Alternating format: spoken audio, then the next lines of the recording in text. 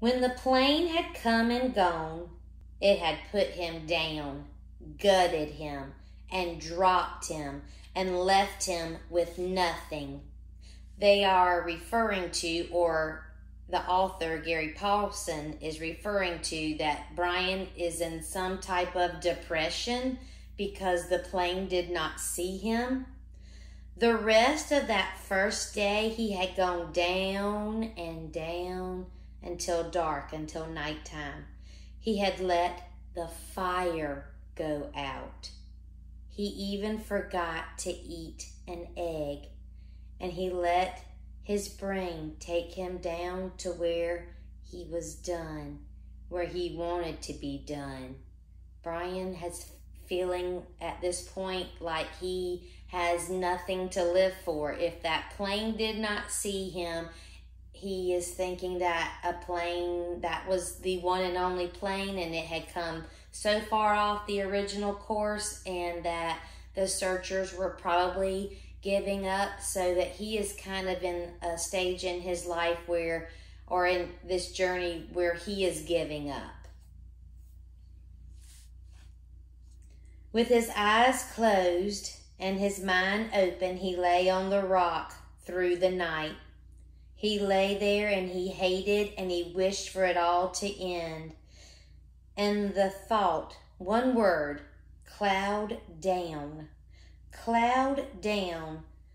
came through his mind throughout the night, over and over that word, wanting all his clouds to come down.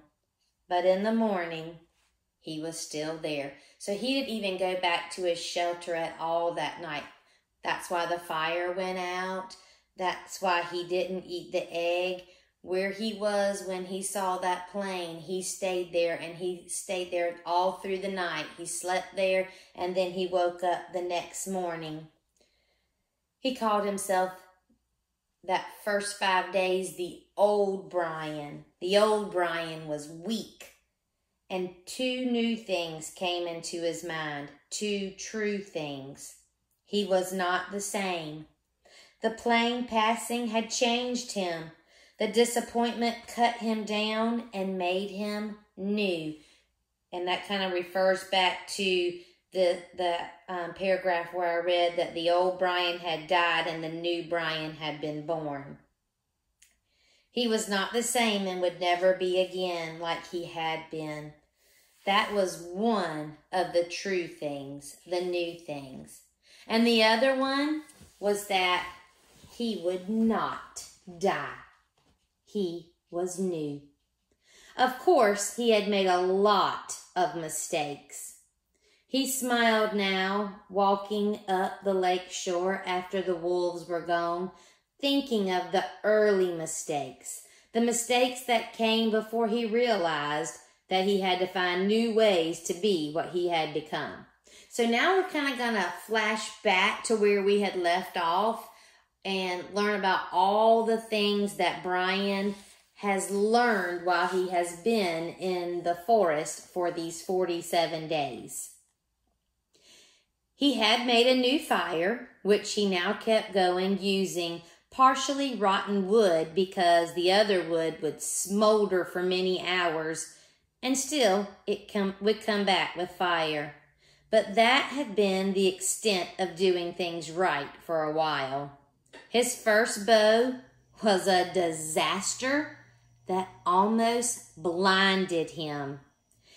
He had sat a whole night and shaped the limbs carefully until the bow looked beautiful. Then he had spent 2 days making arrows. The shafts were willow trees, straight and with the bark peeled, and he had fire hardened them, the points, and he had split a couple of them to make forked points like he had done on his spear. He had no feathers, so he just left them bare, figuring for fish they only had to travel a few inches. He had no string, and that threw him until he looked down. Make a prediction. What do you think he sees when he looks down that is like string. He saw his tennis shoes. They had long laces, too long, and he found that one lace cut in half would take care of both his shoes, and that left him with one other lace for a bowstring. All seemed to be going well until he tried a test shot. He put an arrow to the string, pulled it back to his cheek, pointed it at the dirt, and at that precise instant, the bow wood exploded in his hands, sending splinters and chips of wood into his face. 2 pieces actually stuck into his forehead just above his eyes.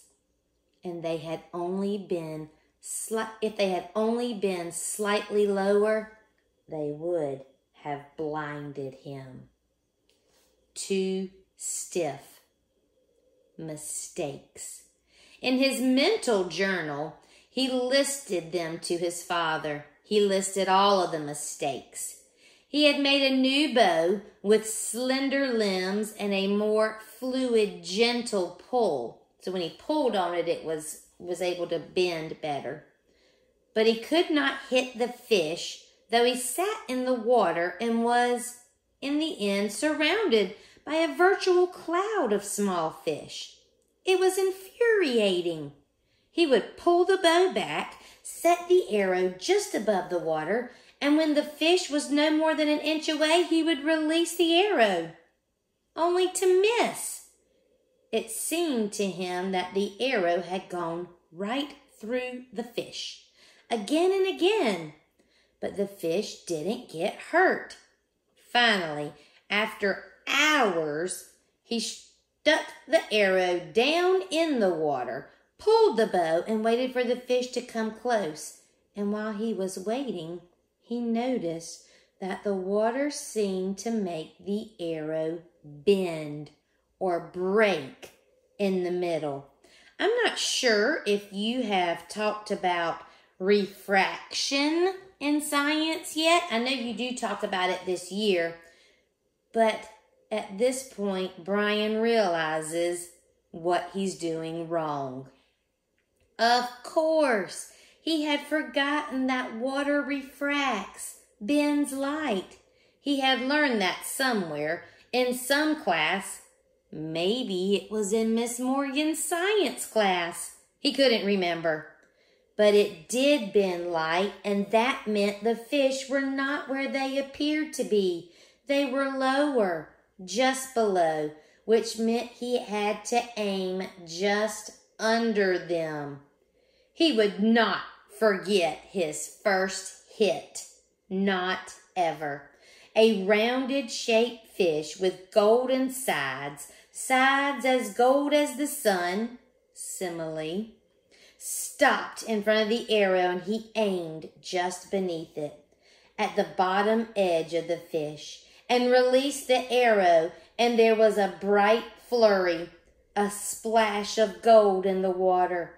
He grabbed the arrow and raised it up, and the fish was on the end, wiggling against the blue sky. He held the fish against the sky until it stopped wiggling, held it, and looked to the sky and felt his throat tighten, swell, and fill with pride at what he had done. He had done food. He has finally figured out how to catch a fish.